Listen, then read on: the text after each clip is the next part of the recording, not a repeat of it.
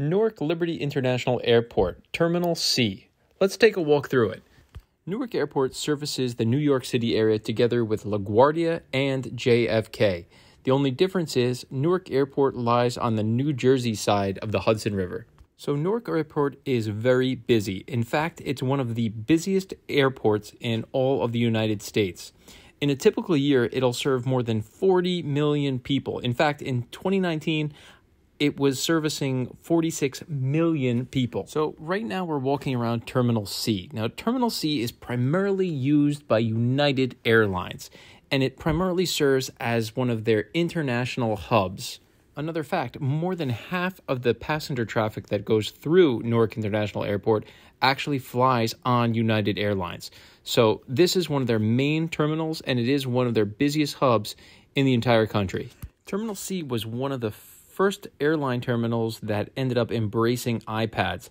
In 2014, over 6,000 iPads were installed all across the terminal. As we're walking through, you'll see we're passing a number of restaurants, and in fact, there are 55 restaurants that had opened in Terminal C since 2014. This terminal was actually voted best for foodies by Foders. That's quite an accomplishment for an airline terminal. The terminal appears to be really proud of one of their newest offerings, which is called the Global Bazaar. So think of the Global Bazaar like a food court, but kind of on steroids. This is not your typical mall food court. We're talking things like crepes, the flip-flop pancake shop, breakfast bowlie, even eggy weggy. And that's just breakfast. It offers a bakery from famed chocolatier Jacques Torres. There's Kadima, a noodle shop, a fish room which features sushi. It's really got everything you could possibly want. So I do have to agree, there are plenty of options to eat at Terminal C. The only thing is, it'll cost you.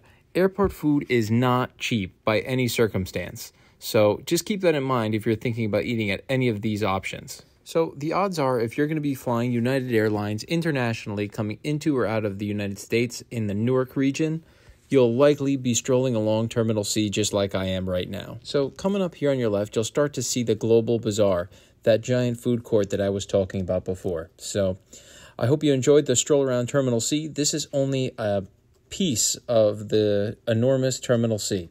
Thanks for taking a stroll with me, and I'll talk to you soon.